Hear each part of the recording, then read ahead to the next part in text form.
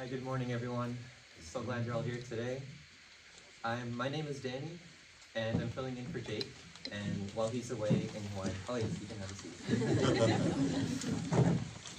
Yeah, so he's in Hawaii. He's probably sipping on some pina coladas and catching some waves, and probably both at the same time. He's pretty good at multitasking. But so I want to start off by sharing a story of my late friend DC.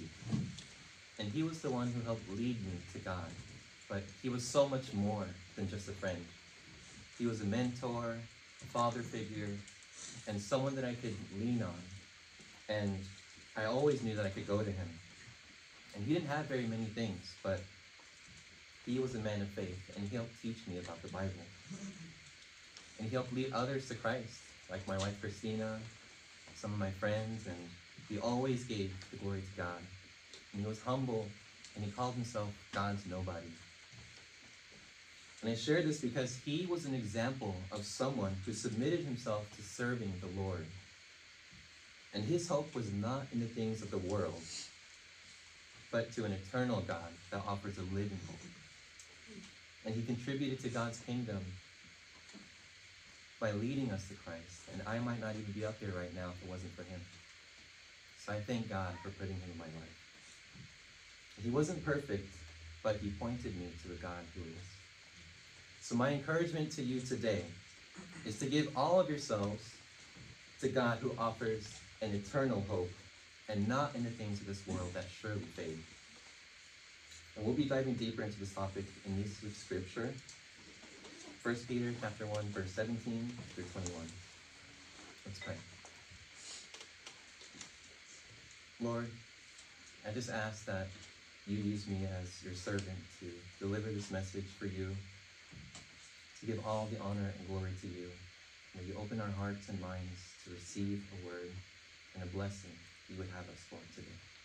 We thank you and give you all the praise and glory for all that you have done. In Jesus' name, amen. Verse 17 says, "And if ye call on the Father, who without respect of persons judges according to every man's work, pass the time of your sojourning here in fear." So Peter gives us an instruction here to pass the time of our sojourning in the fear of the Lord, because he is our judge, and he will judge us according to our works. So the things that we do with the time that we have here matters. Knowing this, we should make the most out of our time that we've been given on this earth by living in the fear of the Lord, which is submitting to his will, submitting all of yourselves to him. That's what that is. It's humbling ourselves, allowing your hearts to be softened and willing to be used by God.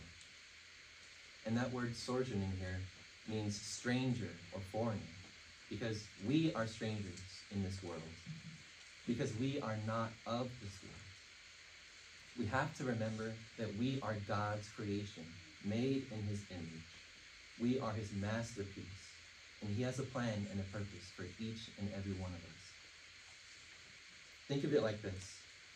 Think of our lives as a story. And when we submit ourselves to God, we allow God to write his story through us and our lives. He is our perfect author. And we know this because he's the creator of our universe. He's our Redeemer who defeated sin and death. And he's given us a living hope through Jesus. And he's restored our relationship to him. On the contrary, we are not very good authors at all. When we try to write our own story, we bring sin into this world by disobeying him. And in our rebellion, we see the brokenness of the world that we see today. So we have to understand that there is a calling on our lives to live for God and to participate in his mission. Paul tells us in Romans chapter 12, verse 1, "I beseech you, therefore, brethren, by the mercies of God, that ye present your bodies a living sacrifice, holy, acceptable unto God, which is your reasonable service." In this verse, Paul is pleading that we live for God. There's a sense of urgency and importance. And this relates to what Peter tells us in verse 17 on how we should spend our time. So offering our bodies as a living sacrifice pertains to every aspect of our being. including our thoughts and our words, our actions and our heart. And this plea comes from what God has already done for us by his mercies. And this truth should empower us to live for God. In Colossians chapter 3, verse 17 says, "And whatever you do in word or deed, do all in the name of the Lord Jesus, giving thanks to God the Father through him." So we have to take the time to assess our words and actions and think, will this honor God, or is this honoring ourselves? Ultimately, we do have a choice to follow God. And inevitably, we will make mistakes, but by the grace of God, his calling remains. So by his mercy, we can get back up and continue living for him. Paul goes on in Romans chapter 12, verse 2.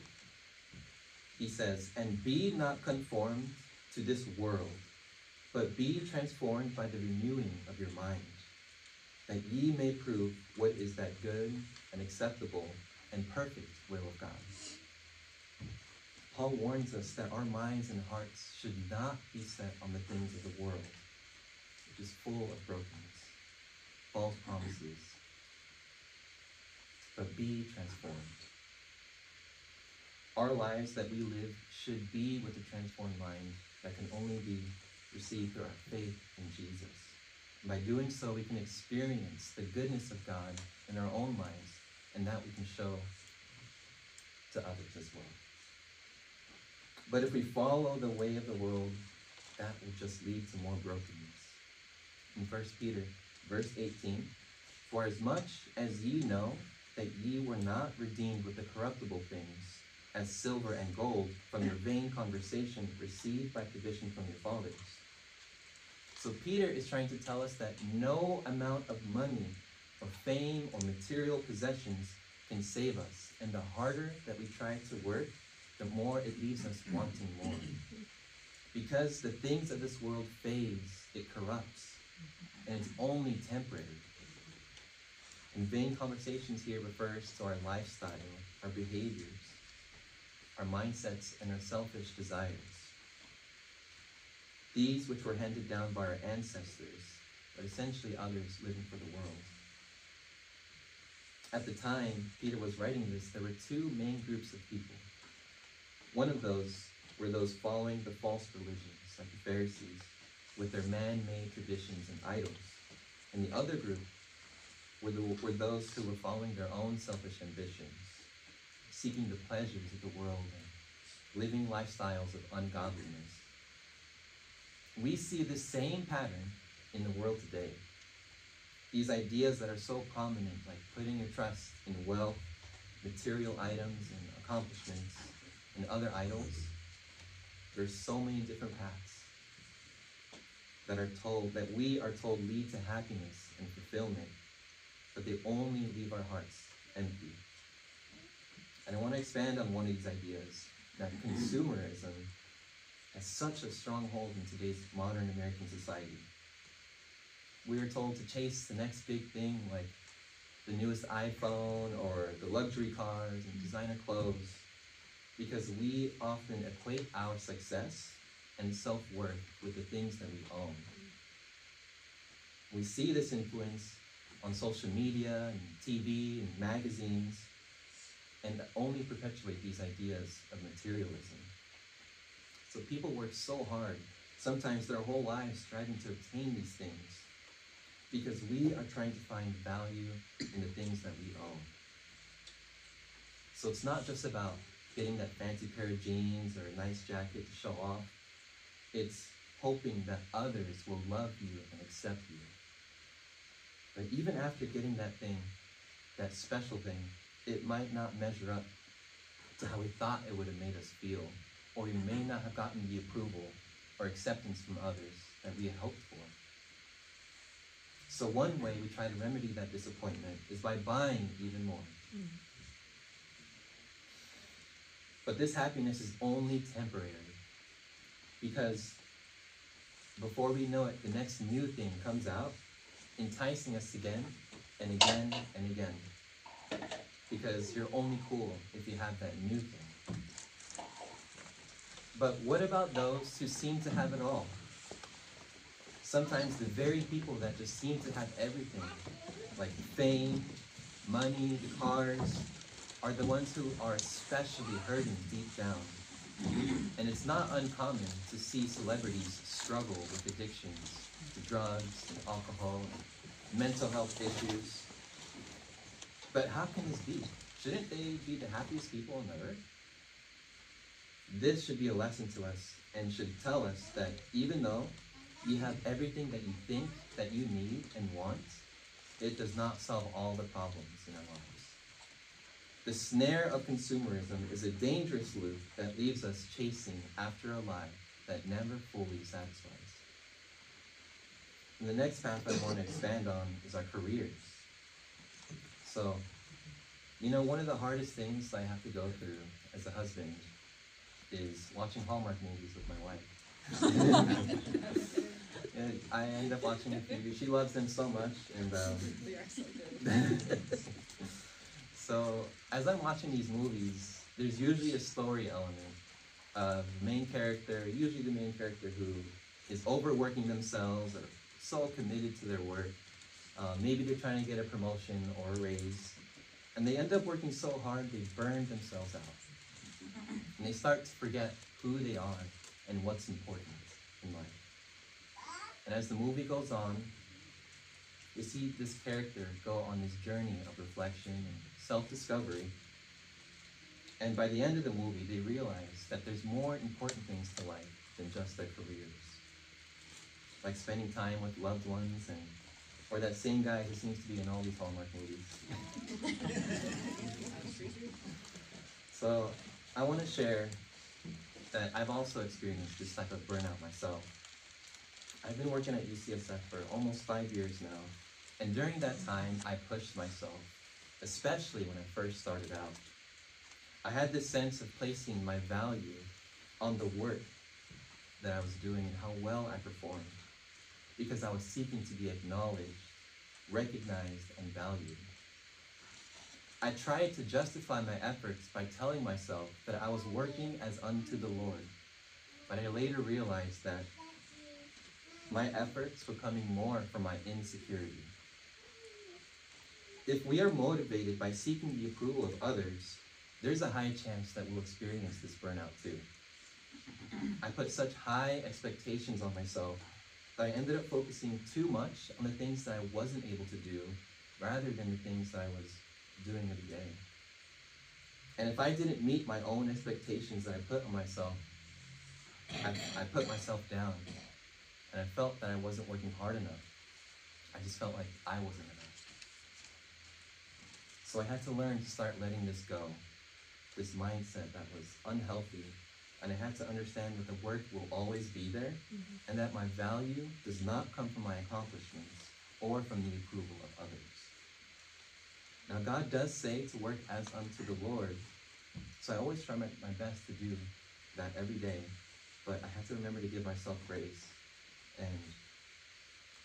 And that effort and that work should not be placed above God, nor at the expense of myself or those around us. I'm not saying it's bad to have a high-paying job or to seek a promotion, but we just have to recognize that our self-worth is not found in how big our paycheck is or what position that we hold. When we fully commit ourselves to our careers, we can lose sight of what really matters. To seek first His kingdom, and these things will be added unto you. And this career-focused mentality affects our day-to-day lives. And we put such a high value on careers that one of the most common things that we say to someone when we first meet them is, "What do you do for work?" And that's fine. There's nothing wrong with getting to know someone with what they do. But asking this, oftentimes, we put too much focus on their identity and value. And we shouldn't think of others in this way. There is so much more to us than the work that we do. But the world loves to put people in boxes that define us. If we are not careful, we too can fall into this mindset that our job is all that there is in life. So I want to also share that I've recently been experiencing this burnout and been praying about this more this past year, and I've noticed that God has really been helping me to have this weight off my heart, my shoulders, and I just appreciate those who have helped support me with that, my wife and some others in the church that helped pray for me on that.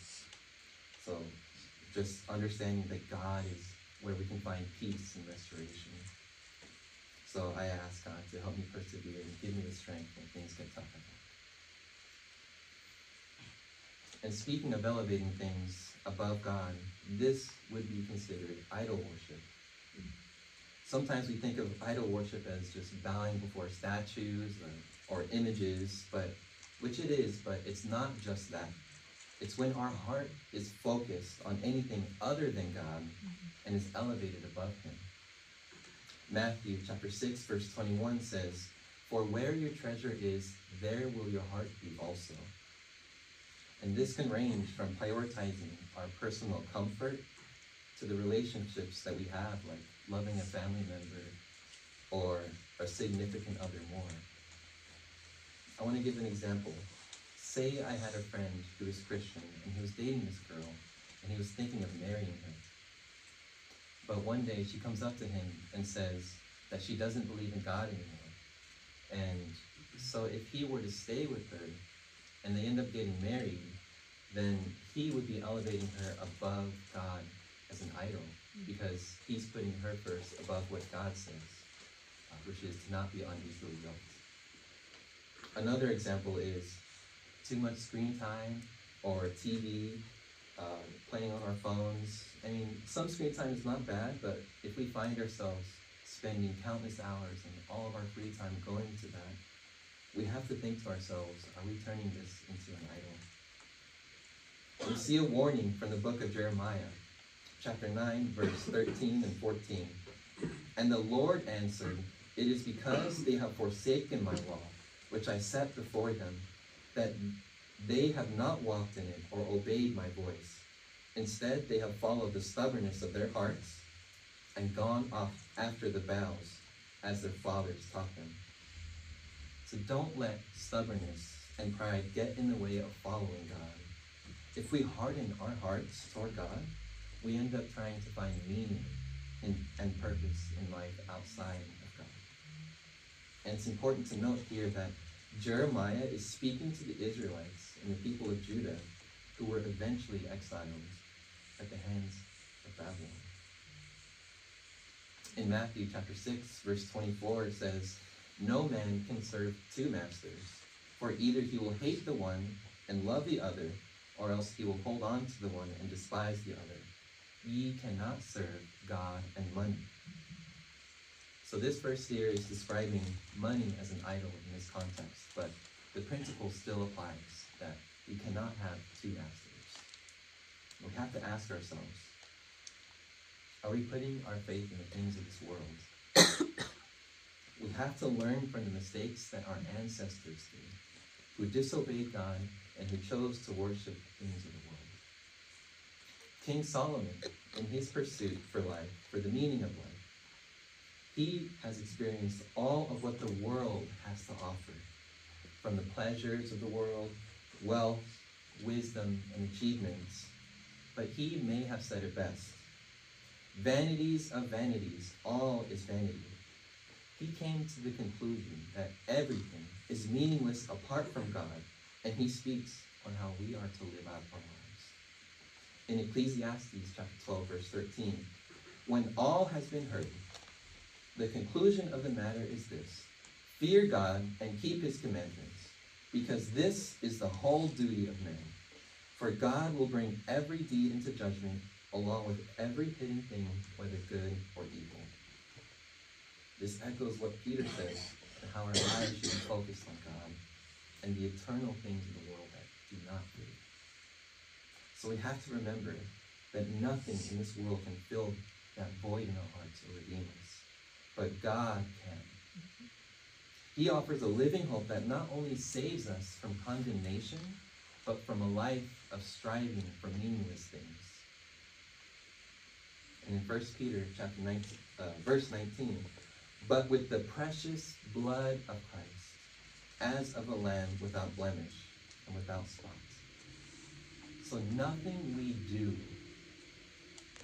can live up to God's standard, because all of us have sinned and come short of the glory of God. So the only way that our relationship can be restored with God is by someone taking the punishment for sin. And this was paid for by Jesus' sacrifice on the cross, by giving up his life. So we are now redeemed because of the sinless nature, as the verse says, as of a lamb without spot. Jesus' blood is so precious, but God was willing to sacrifice his only begotten Son for us. So we have to understand that in God's eyes, we are worth so much because he was willing to pay such a high price for us. In 1 Corinthians chapter 6, verse 20, "For ye are bought with a price. Therefore glorify God in your body and in your spirit, which are God's." We have to remember, God is the creator of the universe. He's the creator of all things, including our bodies and our soul, which was paid for through Jesus. Because we're redeemed, we have this calling in our lives now, to live in service to him, to honor him with every fiber of our being and to the deepest part of our soul, because that's where God wants to be. By walking in this godly way of living, we are actively turning from sin that defiles our body and spirit, because our bodies are a temple for the Holy Spirit to dwell and to be used for his purpose. And we are called to keep it holy. In Hebrews chapter 9, verse 12, "He did not enter by the blood of goats and calves, but he entered the most holy place once for all by his own blood, thus securing eternal redemption." In the Old Testament times, they had to make animal sacrifices as a temporary covering of sin. But Jesus' sacrifice is eternal, it's complete, and never again needed to be repeated. This means that our eternal faiths require an eternal solution. Jesus is that solution. In verse 20 it says, "Who verily was foreordained by the foundation of the world, but was manifest in these last times for you." God's wisdom is immeasurable. He always had a plan to bring us back to him. It wasn't just made up when sin entered the world. God knew even before the foundation of the world the sacrifice that Jesus would have to make. And it's true that our sins separate us from God. But God has revealed his plan to us to defeat sin and the devil and to restore relationship with him, even right after the first sin was made in Genesis. Chapter 3, verse 15, "And I will put enmity between thee and the woman, and between thy seed and her seed. It shall bruise thy head, and thou shalt bruise his heel." And he further revealed by foretelling the Messiah, by speaking through the prophets of the Old Testament. So when Jesus arrived, we would know what that means for the entire world.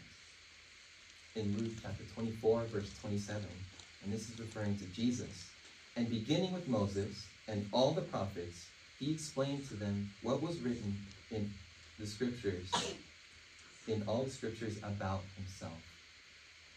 So Jesus himself spoke to his disciples and showed him where to look in the scriptures that was written about him.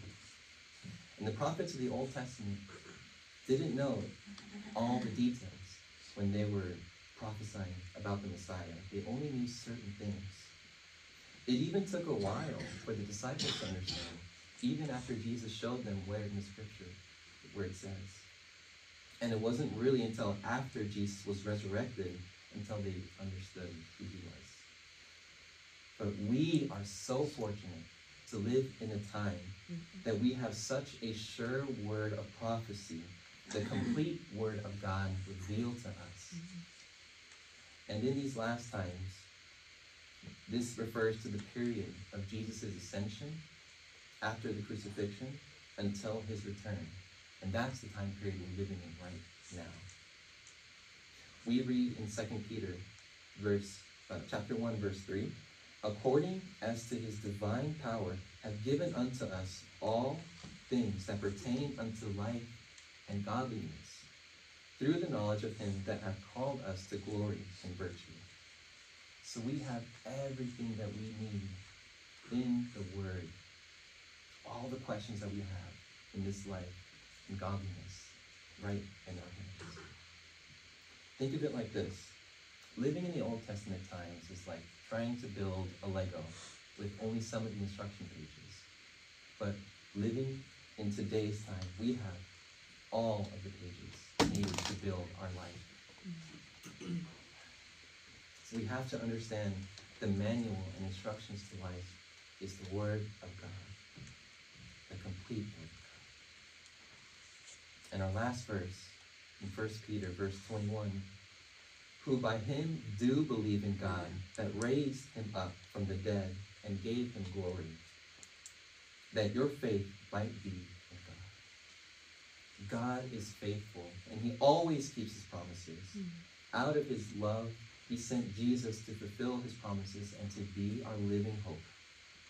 We know that our hope is in the right place when we put our faith in Jesus and his resurrection and not in the things of the world. We can live knowing that Jesus conquered the world through his resurrection. So we no longer have to live in this world that only ensnares us, steals our identity, and give us a false hope. Understand that because he lives in us, we too can also overcome the world. So the last thing is this. Why live for the lesser things when we have an opportunity right in front of us to take part in God's mission and to bring people to him? 2 Corinthians chapter 4, verse 18. While we look not at the things which are seen, but at the things which are not seen. For the things that are seen are temporal, but the things which are not seen are eternal. So when we submit ourselves to loving God and allowing ourselves to be led by the Spirit, God's purpose is lived out through us. And we too can have an eternal effect on those around us, like my friend DC had an impact on me. And DC didn't have very much, but he lived faithfully for Jesus. And this taught me that you do not have to have much in this world to have an effect for all of eternity. So live your life loving God, loving others, and show the world that our hope is not in the fading treasures of this life, but to a living Savior. Let's pray.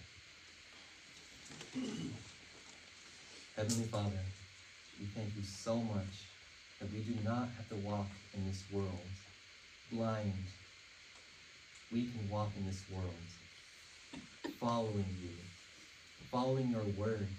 You provided us a hope and salvation through Jesus, and you've reconciled our relationship to you because you love us so much. You knew us. You knew who we would be even before the foundation of the world, before we were found you in our mother's womb. God, your love, we cannot comprehend. So I ask, Lord, that you reveal more and more of you in our lives. And for those of us who do not know you, Lord, we ask, God, that today be the day of salvation. We give you all the honor, God, all the work that you've done. And it's a free gift for us that you've given. The salvation is not by works. It is by grace and faith we are saved. We thank you for completing the work, for keeping your promises, for loving us unconditionally. And God, for those of us that do know you, we pray that you encourage us to live more and more for you, that it can be less of us, but more of you revealed and glorified. All the honor and glory to you, God. We love you. In Jesus' name we pray. All right, next we'll have a video that we'll put on the screen.